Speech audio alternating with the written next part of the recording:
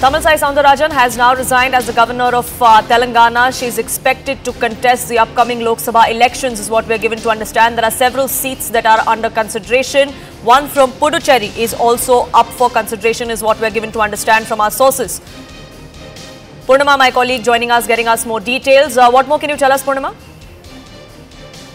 Well, in the round of 2024 Lok Sabha polls, BJP at a time when BJP is trying to make inroads in Tamil Nadu and also Puducherry. Remember, Tamilisai Soundararajan, who is currently the governor, has decided to resign from her post and she is likely to contest Lok Sabha polls. So it is close to Tamilisai Soundararajan say that she is exploring to contest from one of the three constituencies, either Tirunelveli or Puducherry or South Chennai.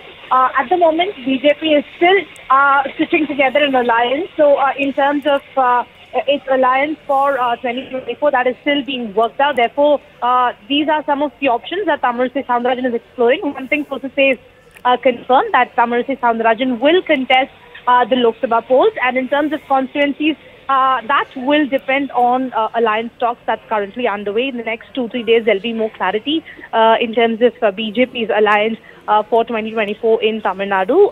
So Tamilisai Soundararajan at the moment exploring these three constituencies is what sources tell us. We'll have to wait for more updates.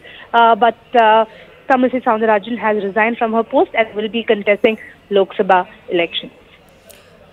Right, so she's definitely going to contest elections. Where from is the big question. Now, we are expecting that decision in about 48 hours or so, is what Purnima is telling us. Purnima, have you had a comment from Tamilisai Soundararajan herself in the run-up to this decision or even now?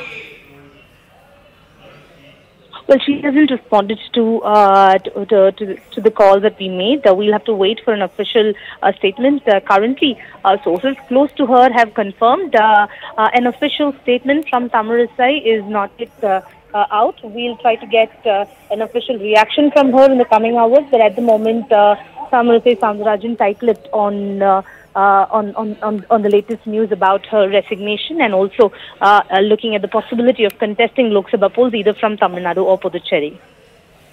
Right, Purnima, thank you so much for getting us the latest on that. It's time for a quick break here on this edition, but news and updates will continue on CNN News 18. Don't go anywhere.